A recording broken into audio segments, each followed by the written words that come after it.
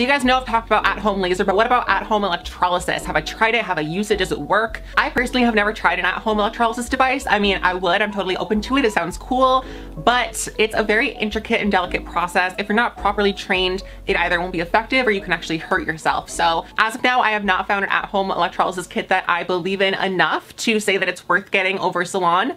So if one comes up, it comes up, but as of now, just go to a salon. So what are some alternatives for electrolysis? Obviously, you've heard me talk about this many times, but laser hair removal is a great option. It's not for everybody, but it worked great for me. Now, laser works by treating a larger section of hair. It detects the melanin in the hairs, and with a laser, a flash of light, it slowly reduces the hair growth over time. Now, this doesn't work on lighter hairs, it doesn't work on thinner hairs, and it doesn't work for everybody. Also, it usually doesn't treat every single individual hair, so most often a combination of laser hair removal and electrolysis is recommended. That's what I did. Laser and electrolysis can be very pricey in salons, so if you're looking to get started on a budget at home, obviously you guys know I've talked about it so many times because I love it. The Catch Beauty at-home IPL laser hair removal system works great.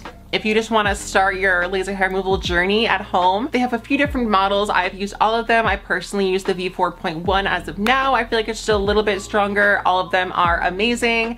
If you are looking to have permanent hair removal, spend the money on an at-home solution and then go to a salon for electrolysis to clean up later.